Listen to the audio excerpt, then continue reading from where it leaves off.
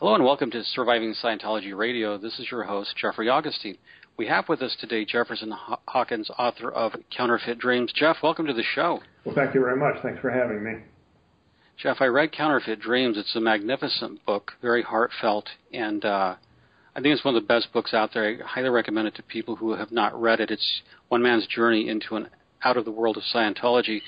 And Jeff, on today's show, I wanted to ask you, go back to 1982.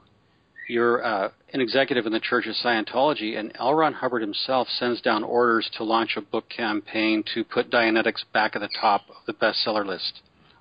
Yeah. What do you do when you get that kind of order from the man himself? Well, the order actually wasn't to me; it was to the executive strata, but they weren't about to do anything, really anything about it. So I was in the middle of a project at that point. Which was to find a public relations firm that would be willing to take on the church's PR, which was horrible at the time. That hasn't changed. But in the context of that time, just to bring readers or our listeners up to speed, the church had gone through Operation Snow White, where Mary Sue Hubbard and 11 other Scientologists had gone to prison. Yeah. And so the executives feel that you need a PR firm to help make the church look better. How does that work? I mean, how would an actual non-Scientology PR firm, what were some of the proposals? Well, all I was doing was screening the firms. This was when the Guardian's office was being disbanded. And so there was a bit of a vacuum there, and they wanted to kind of fill the PR vacuum with some actions by a PR firm. But it never got to that stage. The whole project was dropped before I even finished the project.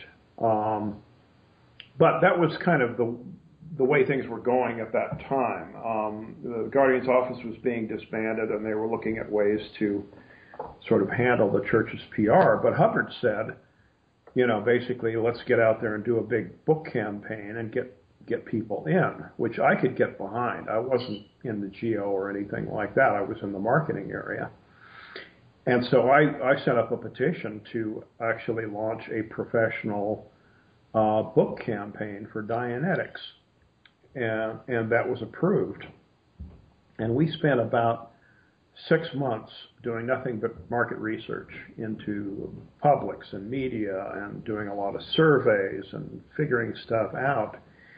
And eventually we put together quite a professional campaign and a large campaign, which involved placing television advertising for Dianetics. At that point, we were running it in, I think, about 10 major markets we started. And within a few weeks, we had gotten Dianetics onto the bestseller list of a couple of the major book chains at the time. Walden Books was very big. Walden Books and B. Dalton Bookseller were the two biggest book chains at the time.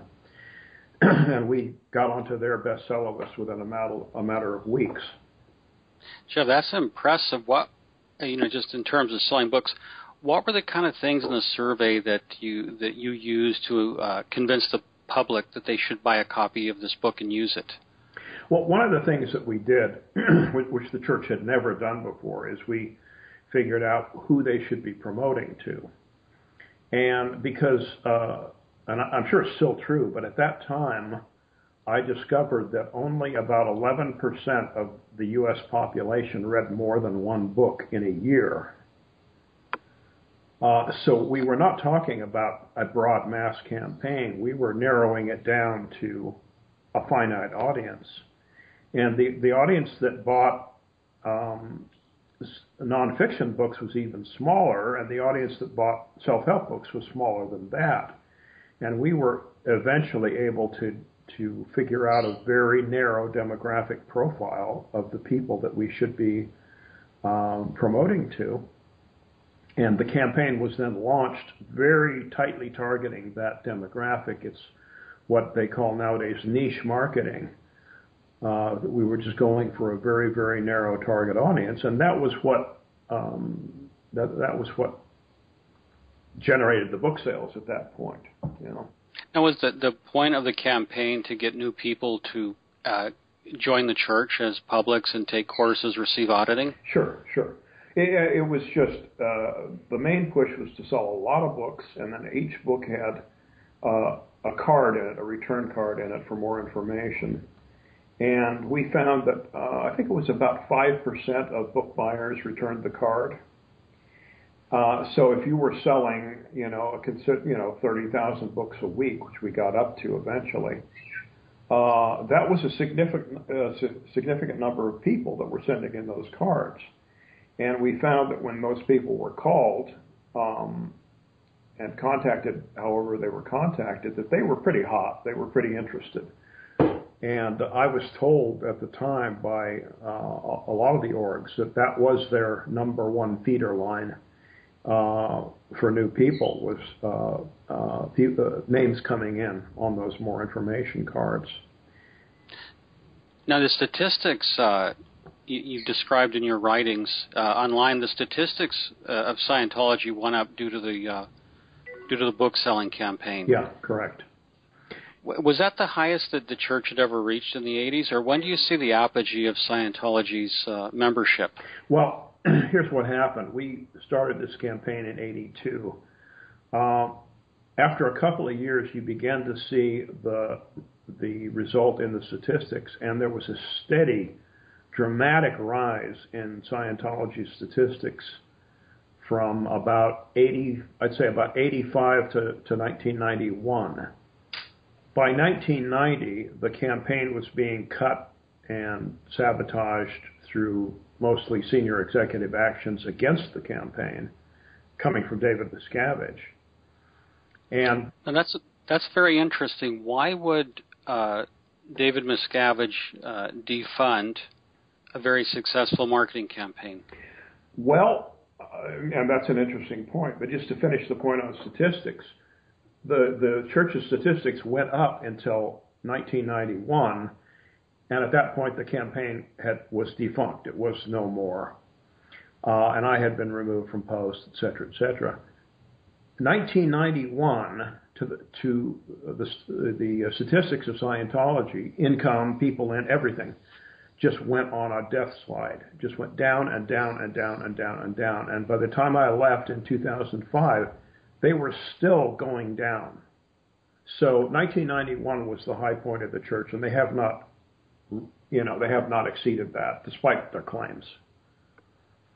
And this was, this speaks to David Miscavige's leadership style. You have a successful campaign, but compare and contrast, if you will, for our listeners, the leadership style of L. Ron Hubbard with David Miscavige. What are the two different things you see, similarities, differences? Well, there are some similarities. I think the main difference is that Hubbard was a marketing guy. He knew how to get people to hand over their money, basically, and he had worked out a whole pattern for Dianetics and Scientology, which was basically to have these levels and these breakthroughs that would just go on and on and on. And he was fine on getting a lot of new people in, and spending the time and the money to broadly promote and get new people. And he understood. I think he was just a good instinctual marketing guy. He understood that in order to have a lot of people to hit up for courses and auditing, you had to open the front gates and just bring a lot of people in. Miscavige never understood that at all. All he wanted was a sort of a small captive group of people that he could completely control. And I think one of his major objections to these big public campaigns is that they brought in a lot of new people, and new people are messy.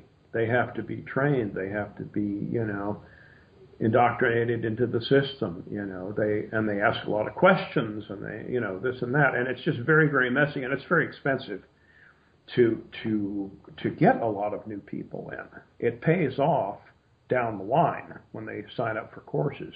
Well, Miscavige never understood that. He only saw the initial expense that they cost to create these names, and he saw the chaos that they created.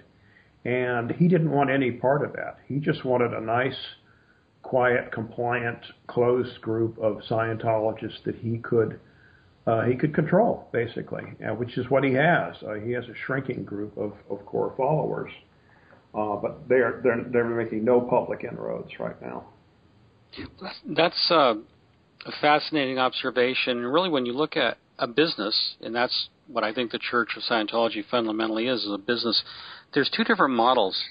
You can make a lot of money through volume, selling millions of something. Mm-hmm. So you can sell millions of inexpensive automobiles, say a Ford Fiesta, something like that. Yeah. Or you can sell, 5,000 Lamborghinis. Mm-hmm. And would you say that the drift over time in the church has been to become fewer people who are buying more expensive goods and services? Oh, definitely.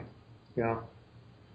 What was so if the book campaign ended because Miscavige basically wants to shut down the flow of what Hubbard called bodies in the shop, raw meat, whatever you want to call it, then you begin to focus on your group. So the Dianetics campaign ends, and it's sort of coincident with tax exemption and the rise of the IAS. Mm-hmm. What happens after the book campaign? Is it the narrative tax exemption and then the golden age of tech won in 1996? Well, yeah. What marketing swung over to at that point, it swung away from big public campaigns and onto sort of a continual process of repackaging and reissuing the existing materials, which is something that's still going on. And so sell the public the same things over and over again, because with no new people coming in, they only had this captive audience of current members. So, and they knew that if they repackaged the books, which they did in 1991, that they could get everybody to buy all the books again. So that was what was done, and Miscavige made the announcement at that time. This is 1991. That these books were 100% on source, and all of the off-source things had been found and eliminated, and it was now the time to get your 100% on-source library.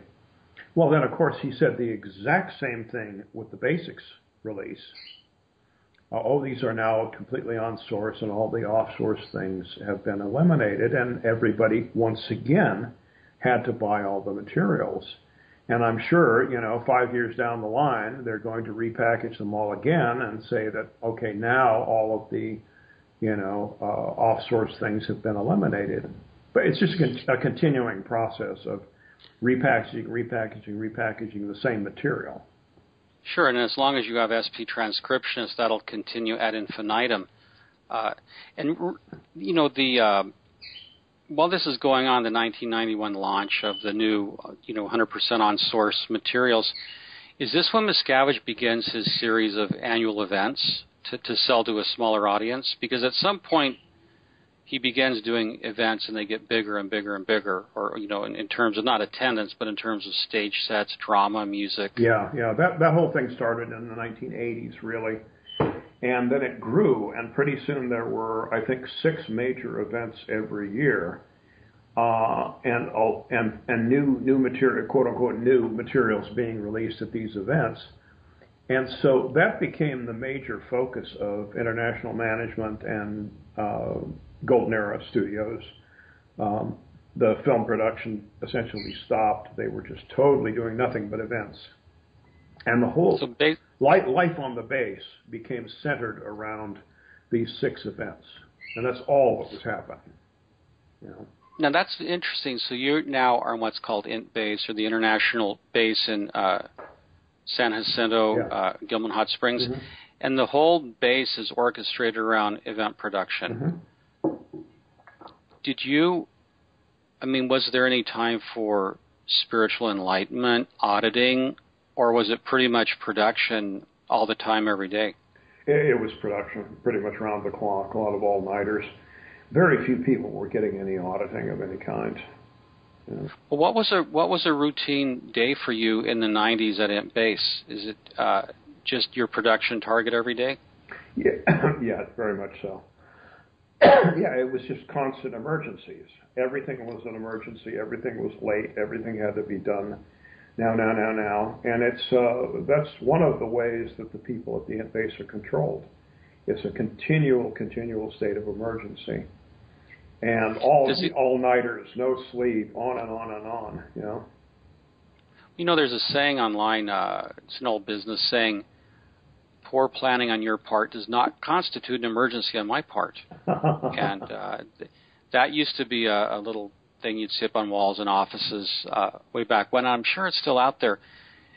Do you think it's poor planning on the part of David Miscavige or simply manipulation, that is using time pressure and false emergency to make people produce? Well, yeah, I think there's a lot of that goes on. Certainly, you know, if somebody sane were in charge, I think that they would back off of that and start to look at some long-term goals and some long-term planning. But there's never any time for long-term planning at the base. And part of it's Miscavige, yes. He does like to drive people to their limits. But it was also built in by Hubbard, you know, with these week-to-week, Thursday, 2 o'clock statistic mentality. Nobody's thinking about next week's, you know, statistics. They're thinking about this week's statistics, and particularly income. And all that was put in place by Hubbard. You know, that's old Scientology procedure. Oh, certainly. In the early 1960s, there's an author named Les Daines, and he wrote a book basically on high pressure sales, how to close. Yeah, and that was the Bible of Regis. High pressure sales. Yeah. And now this is interesting because these are two unlike things. Spiritual enlightenment and high pressure sales are two unlike things. Yeah. And yet, in the spirit of American hucksterism, yeah, they were mated. And I think that's one of the central problems of the church. Statistics and enlightenment don't go together. If you're out to make money in a business, why then go make money, and you need statistics and you need long-term management, not just day-to-day. Mm-hmm. And if you're out to be enlightened, enlightenment takes however long enlightenment takes. And that's one of the rules of maybe spiritual enlightenment. It's going to take however long it takes. Right. And if you're running a business, that's quite different. And so when L. Ron Hubbard merged the two, you have somewhat of an inherent recipe for disaster. Right. You can have a lot of human suffering occur because you're pushing people to make money every Thursday at 2 p.m. What kind of stresses did you feel having to have your statistics every Thursday at 2 p.m.? Well, you know, your entire life is hinging on those statistics. If your stats are not up, you can get denied things. And at the base, they had what was called the team share system. And you were issued a series of 5 cards. And if your statistics were down or if you were in disfavor, you would lose your cards. And for instance, there was a social card, and when you lost that, you couldn't go to any events and you couldn't have any liberties or anything like that. You just had to work. And then you could lose your bonus card, which meant you would not receive any bonuses. Not that they ever paid any, but should they pay bonuses, you couldn't receive them without your bonus card. Then there was a pay card, and when you lost your pay card, you didn't get paid. And then there was a food card, and when you lost your food card, you had to eat rice and beans. And then there was a birthing card, and when you lost that, you had to sleep on the floor of your office or, you know, out on the grass or wherever you could find. You know, so literally, your life hinged on those weekly statistics. That's just insane, and yet you feel that you are trying to make a difference in the world somehow. And you work despite these handicaps and obstacles. When you interacted with David Miscavige, what's your experience of the man? He's completely narcissistic. He is the center of the universe. Everything revolves around him. And he is, I consider him to be sociopathic. He operates at the level of threat and punishment and physical violence. That's his nature. He is not a nice person, and I think anybody who has dealt directly with him can confirm that. He gets physically violent. He has been known many times to beat people up.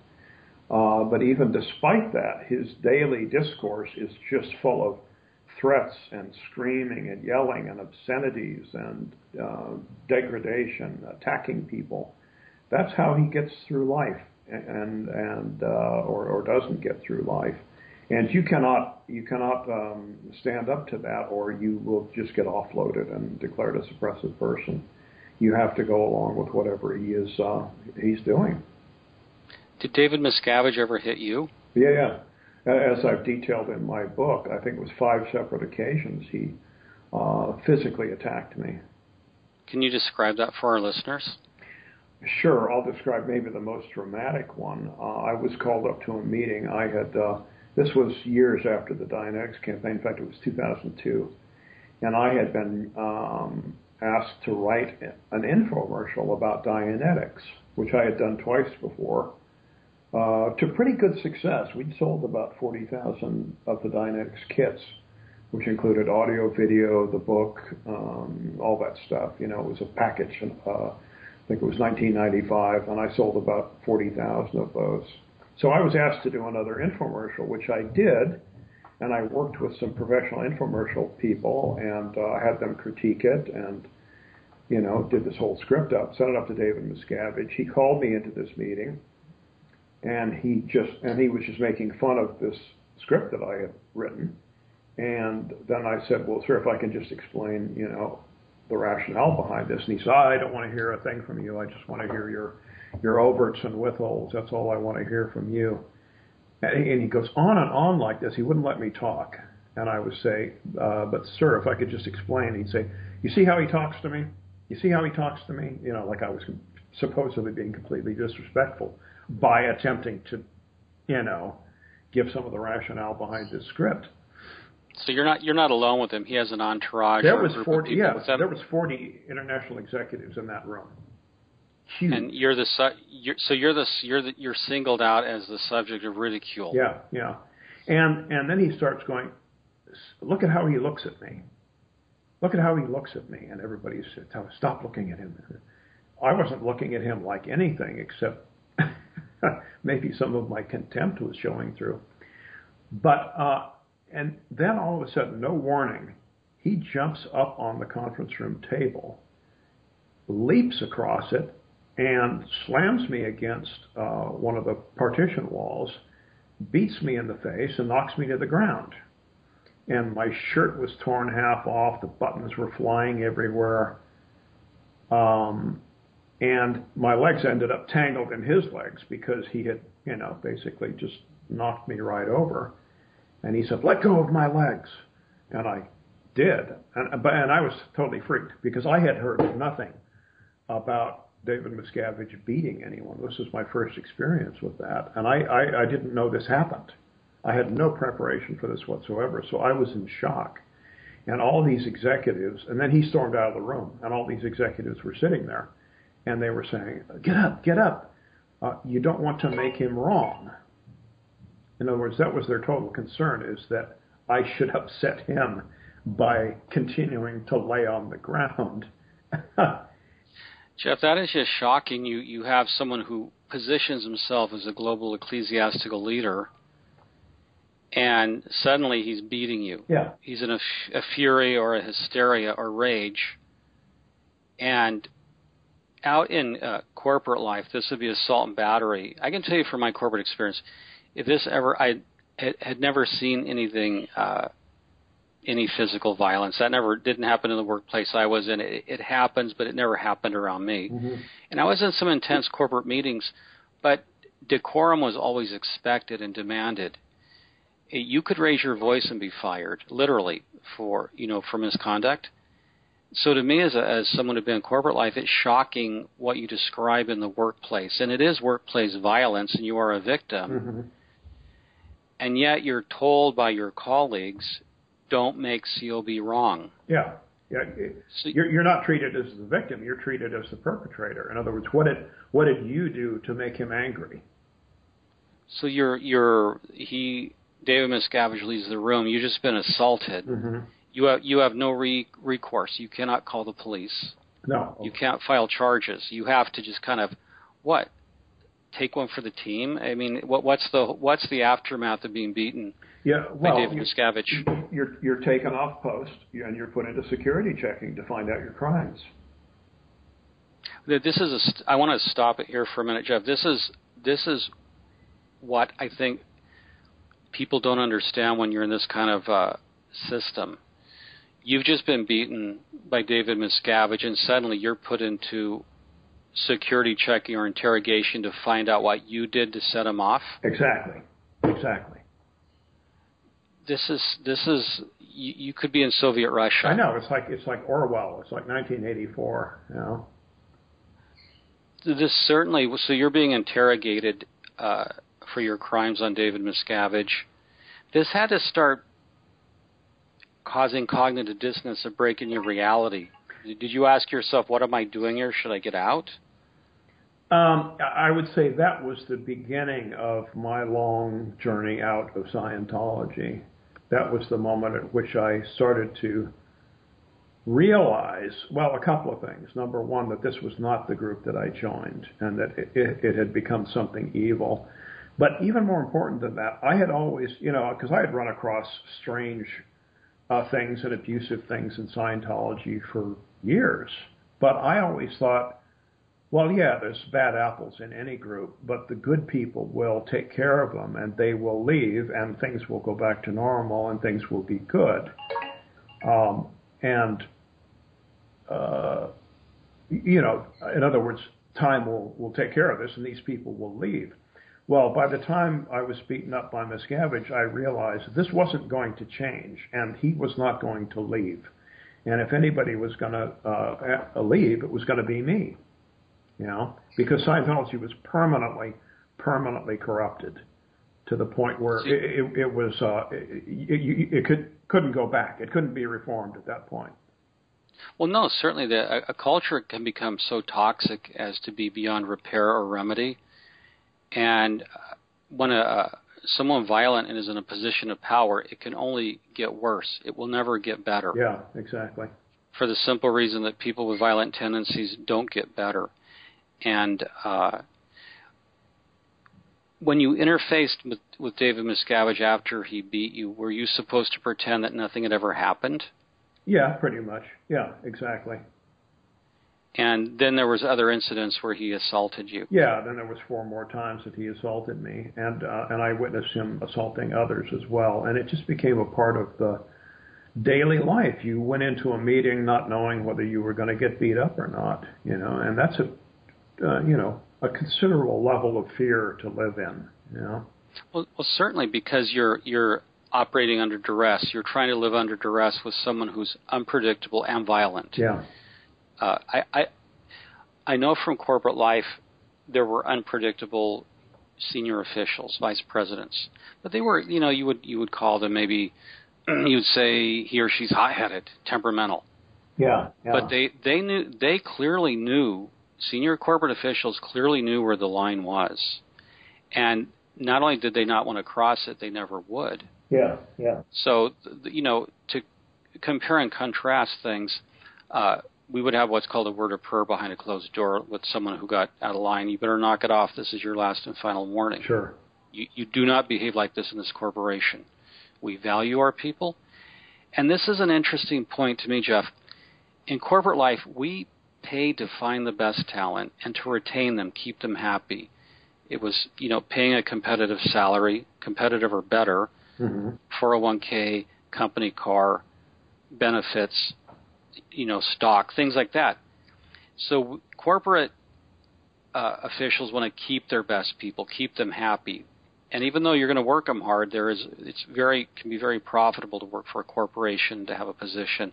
And I know that. It can be very good to be in a top corporate position. Sure. Scientology, on the other hand, they waste their best people. This is what is insane. They waste people like you who are talented, who can sell books, who can deliver results. Doesn't it ever occur to Scientology publics, I ask myself, that David Miscavige is wasting the top talent and he hasn't prepared another generation when he goes? Totally.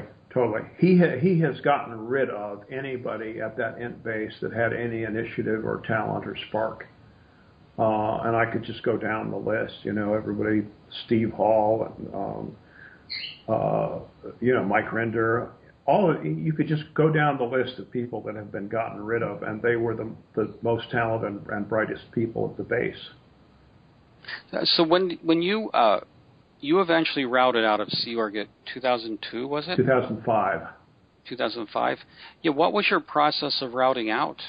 I had to go through about 3 months of sec checks, and I was out at there's an area of the int base called the Old Gilman House, and it's a swamp area and the original old house that was on that property, and it's within a fenced enclosure. I mean, the whole base is enclosed with razor wire fences.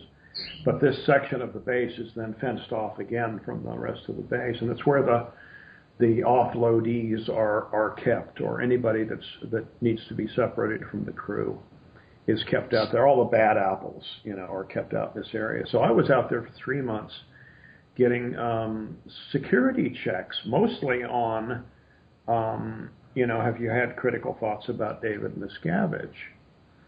And just auditing on and on and on about David Miscavige and so forth. And eventually I got to the point where I could, make the needle float, which a lot of people have learned how to do. And a lot of people in Scientology know how to do that. And just say, oh, no, he's fine. He's great. He's wonderful. And only at that point was I allowed to go. So you leave at base. How many years were you in the Sea organization? About 35 years. And when you finally leave int base that day, what's your severance package? What do they give you for 35 years of dedicated service? The severance is $500, which I only found out when I left, which doesn't even it gets you nothing. You can't even find a motel for a week for $500. So you're off the base. Did you have a car? Did you drive away, or how do you actually leave the base once they say, okay, you can go?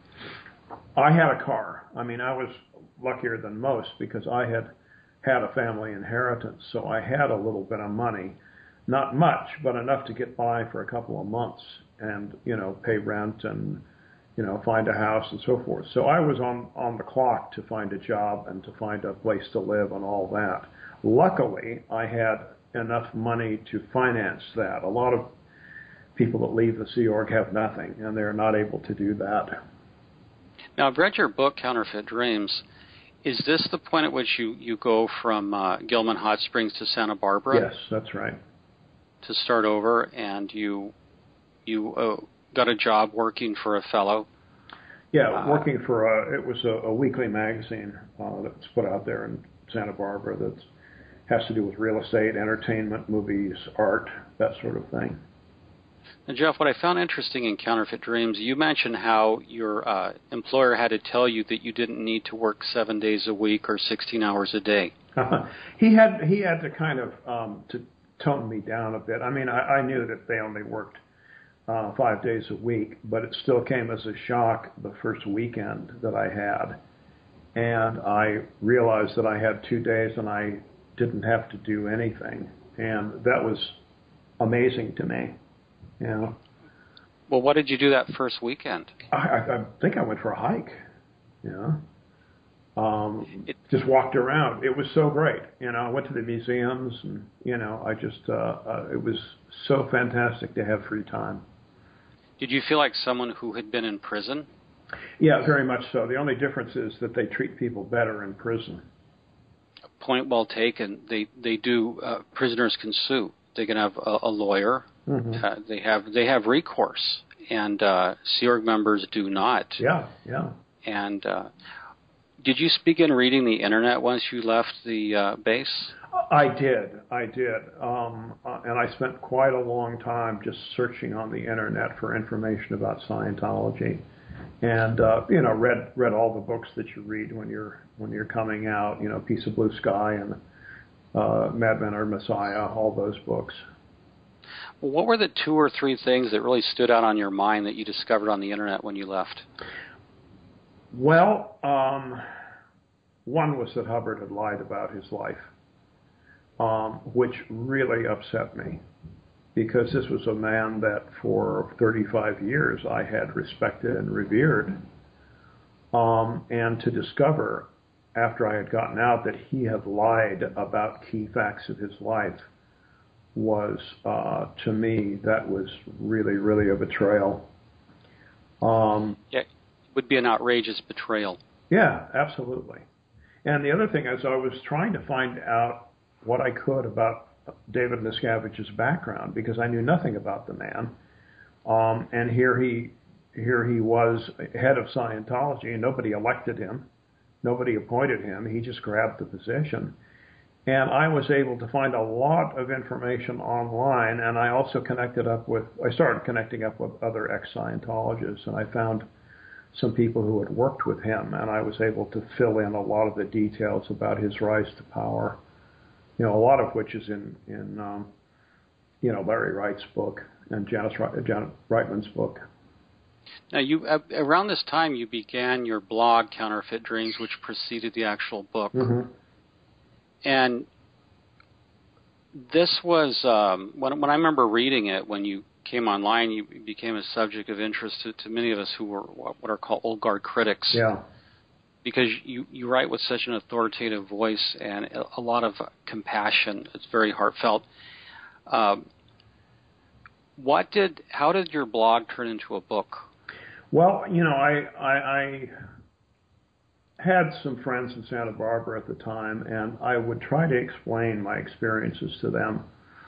And it was very hard, because I would tell them about some of the atrocities, and they would say, well, why didn't you just call the police? Why didn't you leave? Blah, blah, blah.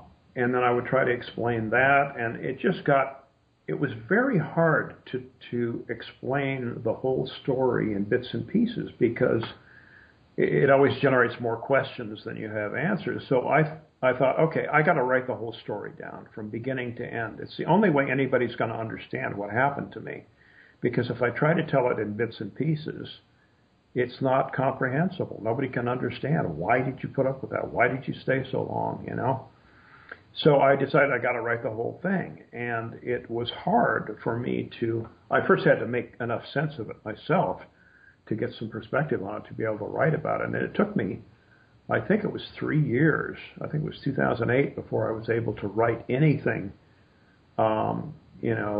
that made any sense at all. And the first thing I wrote was the opening chapter, and it was just painful to write. And I was just in tears as I was trying to write this thing. But the whole thing was very, very therapeutic.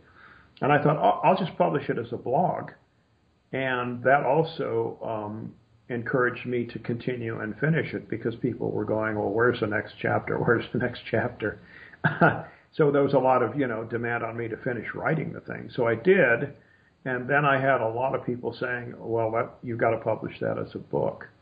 And so I eventually went back and added probably about 50% more material, a lot of explanatory material, a lot of background, a lot of details that I had left out, and added that all in, and then published it as a hardback and eventually as an ebook. I'm certainly glad you did, and you've spoken out on other occasions. I remember at the press conference held at the Steve Allen Center for Media Inquiry here in Hollywood. You did an outstanding job leading that press conference, and as well as being on CNN. Have you ever had any retaliation from the Office of Special Affairs for speaking out? Well, they've tried to discredit me, and every time I do a media show, they will send a long letter to the media saying what a horrible person I am, and so forth and so on. Beyond that, no. Nobody's ever followed me that I know. I mean, I'm way up here in Oregon, and I have never seen anybody follow me or any of that sort of thing, and I haven't been aware of any dirty tricks. I think they've kind of left me alone. And one of the reasons, I've always believed this, that one of the reasons the church leaves me alone is I wrote the whole thing down. I wrote the whole story down. And that's hard for them to counter because I'm telling the truth. It's also hard for them to take any kind of legal action against me because A, I'm telling the truth, and B, if they were to take me to court, the first witness I'd call would be David Miscavige, and they know that. So they're not going to touch me because they know that what I wrote is true, basically. Yes, and that's exactly true. The church does not want to have COB-RTC David Miscavige deposed in any legal proceeding.